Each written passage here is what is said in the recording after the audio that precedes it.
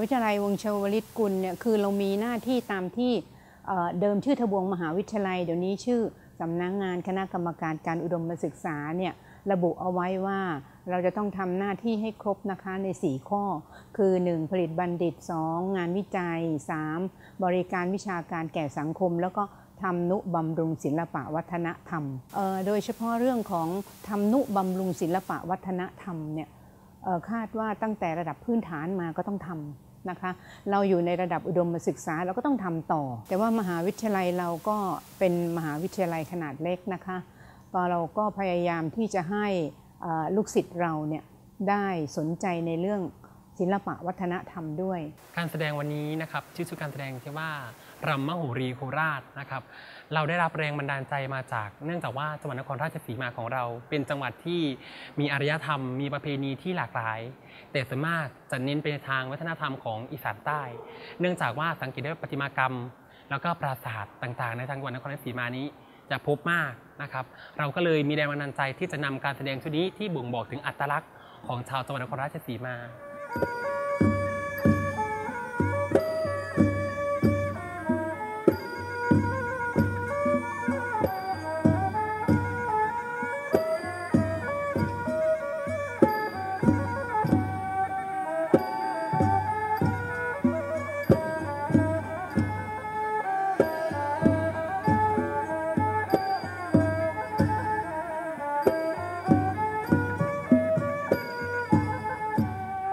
การแสดง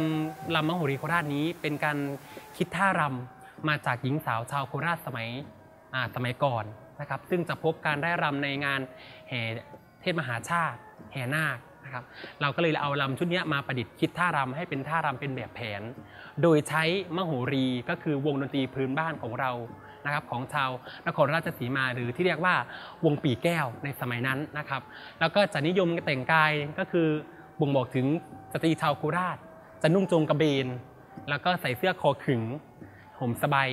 นิยมแต่งกายเครื่องทองล้วนของหญิงสาวในสมัยนั้นของชาวโคราชครับผม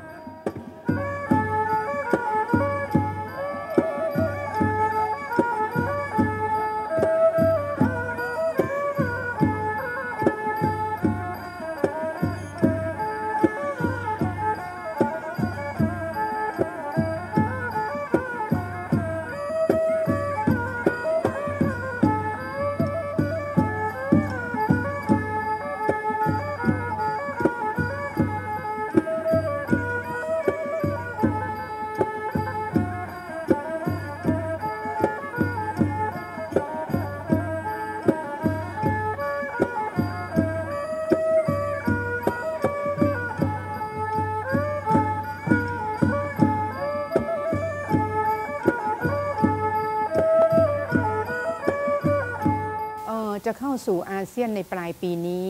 ในวันที่ 31 ธันวาคม